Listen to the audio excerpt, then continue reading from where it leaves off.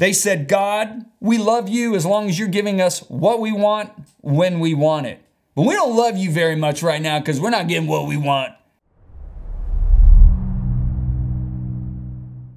Okay, you just finished chapter 11, and I know this chapter is riveting when you really stop and think about what the Apostle Paul is talking about. I think what this chapter does is it shows all of us how far we have drifted as a church from really helping people to mature their salvation. Let me explain. Paul makes a statement in Philippians chapter 2, verse 12. He said, therefore, my beloved, as you have always obeyed, not as in my presence only, but now much more in my absence, work out your own salvation with fear and trembling. Now, notice he doesn't say work out your salvation with love and kindness. He says with fear and trembling. Okay? For it is God who works in you. Now listen to this, both to will, in other words, he gives you a desire, and to do, he gives you the ability to obey his good pleasure. Now let's break this down here, okay? I was talking with a Greek man a couple of weeks ago, and I asked him, what does this word work out mean? Work out your own salvation with fear and trembling. What does work out mean? And the Greek man said, John, this is a fascinating word. It actually is used when we're talking about molding something or shaping something. Now, can you imagine, like, take a piece of Play-Doh, right? I don't even know if they have that anymore, but when I was a kid, they had this stuff called Play-Doh, and you could mold it into whatever shape you want.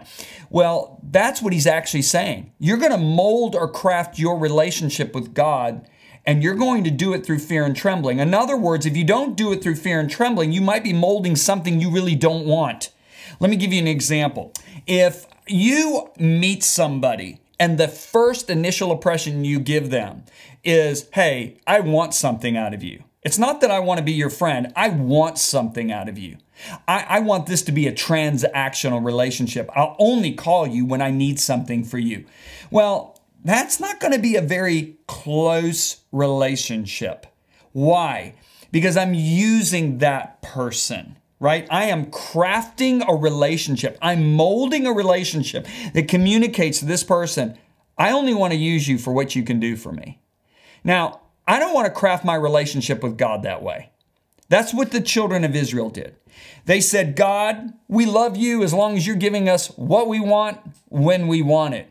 But we don't love you very much right now because we're not getting what we want. And we want it right now. And this is what Paul is talking about here. We're the ones that choose how we're going to craft our relationship with God. And Paul says if we do it with fear and trembling, we create a healthy relationship. And this is going to become very evident the further we go into this message. Because the fear of the Lord, the Bible actually says, is the beginning, the starting place of an intimate relationship with God. Now, stop and think about it. The fear of the Lord is the starting place for an intimate, not a transactional relationship. Now, think about Moses and Israel. Moses is really tight with God. I mean, God's showing him so many things that he's not showing Israel. Israel knows God by how he's answered their prayers. And so Moses is crafting a very close friendship with God. Israel is crafting, I'm going to use you for what I want to use you for relationship with God. I wonder, how many believers are there today that they have crafted a transactional relationship with God? In other words, I'm only going to come to you when I'm in desperate need. I'm going to come to you when I want something, but I'm not going to get to know your heart. The fear of the Lord is what does that. That's why this is so important, that we craft our salvation with fear and trembling.